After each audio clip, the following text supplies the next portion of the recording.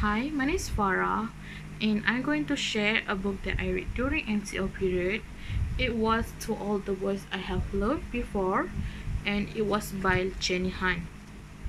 It was published by Simon & Schuster.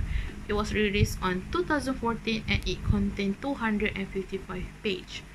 The story was about Laura Jean, who will write a love letter when she falls in love with someone, and when she writes it, she will pour her true feeling inside the letter that she will never ever say in real life. There was 5 total letters that she write, and she never mailed it. She just keep it for herself until one day, unexpectedly, the letter was mailed by someone, and one of the receiver was her own friend Peter Kavinsky.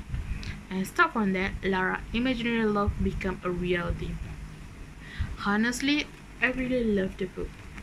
If you are someone who doesn't like to read something, a heavy novel, this book was a recommend for you because the storyline was easy to understand. It doesn't require you to read it many times to understand it. It's just a simple love story between teenagers, and when you read it, you will fall in love with Lara and Peter. What I get from this book is Lara teach me to become myself. At first, Lara was a shy girl, and which she's actually not. She was a happy-go-lucky person, but when at school, she became a shy girl and doesn't have many friends.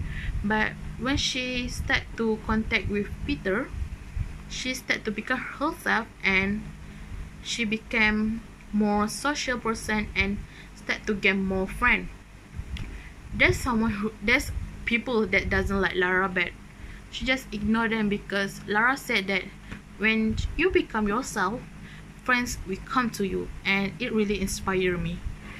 And what I love about this book is actually it helped me to fill my free time, especially during MCO and after doing my schoolwork, because after doing the hard mathematics or something hard question, I will just read this book because it just helped me to reduce my stress.